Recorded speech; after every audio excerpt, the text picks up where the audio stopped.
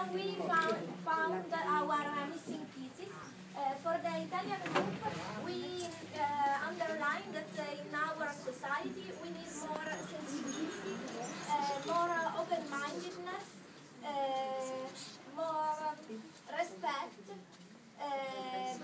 more culture, in order to obtain equality.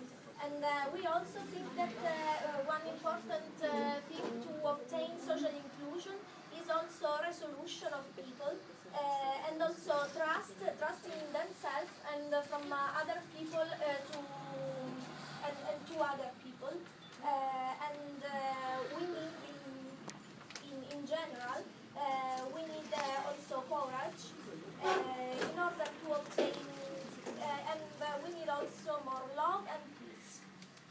This is what we discussed about. Another group wants to present the missing pieces they found. Michael, could you help me? We discussed about important things in our opinion, like, of course, love and peace, but also the partnership and cooperation in society.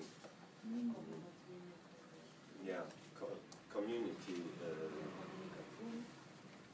Community is a very yeah, but in the community must be some kind of empathy, more empathy, and trust. Yeah, this is important.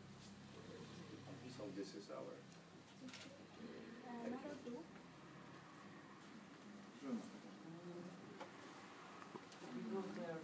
Learning opportunities for these people. It's very important for them. As well, we wrote open markets from society. Support for families to help them to rise and to educate the child. And respect, more respect for these people. Jobs opportunities for them. And more open mind from companies and institutions, and removing the obstacles in different institutions, for example.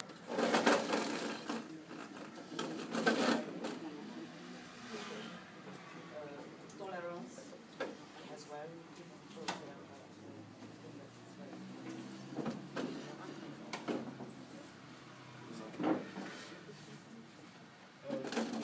Our German part, well, we did study in German, I don't study English, but I think more acceptance for disabled persons is on our list too, and barrier-free access to a lot of places. We have a long list here, stations, in supermarkets, or in streets. Many problems with access, swimming pool.